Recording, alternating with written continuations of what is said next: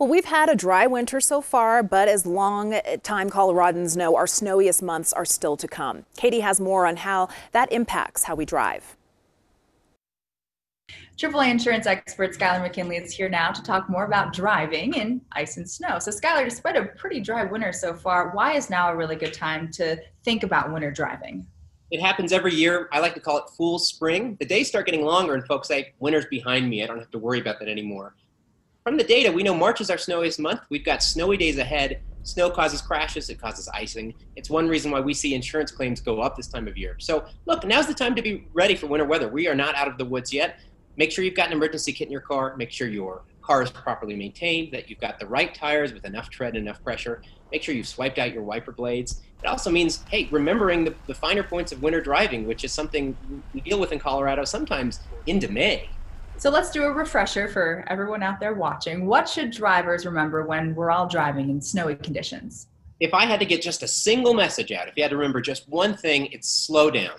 Speed's the #1 factor causing crashes in winter conditions, and in fact, all conditions. Accelerate, turn, brake gradually, adjust your speed to the road conditions. You should allow at least 3 times more space between you and the cars in front of you than you would when it's dry. Also remember, 4-wheel drive doesn't mean 4-wheel stop. You might have an all-terrain vehicle, I do, but it's not going to slow down any better than a small sedan.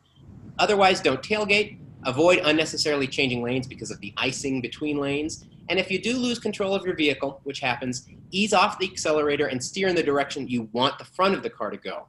Don't power up hills, but don't stop midway up a hill either. We see this all the time, especially on Colfax near the Capitol. And if you're approaching a stoplight, a traffic light, or any other area where there's ice going to form, brake early on clear pavement to reduce speed. Brake early, really, that's key. Don't be slamming on the brakes. Don't do anything suddenly in snowy conditions. Yep. So it's inevitable, though, crashes happen. So in the event of a crash, what should Coloradans do? Yeah, again, remember, just slow down and you'll probably be safer than if you don't. But if you do get in a crash on busy, snowy, icy days, law enforcement can't always come get you, especially in minor fender benders. So don't count on them working everything out. That's why you need to record the crash details, date, time of day, location, get the other driver's contact information, their insurance information, the vehicle make and model. I always say take photos and videos of the crash. Your insurance agent is going to want that. And finally, look, nobody wants to get in a crash. It's a headache, even when everybody's okay. This is why it's so helpful to have a local insurance agent who's going to just pick up the phone call and work you through the entire rigmarole. We can help you find one at AAA.com/life in Colorado.